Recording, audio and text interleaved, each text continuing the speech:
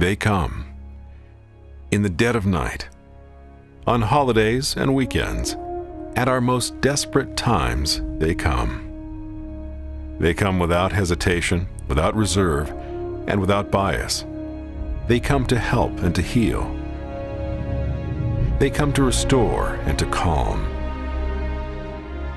They come to serve and protect.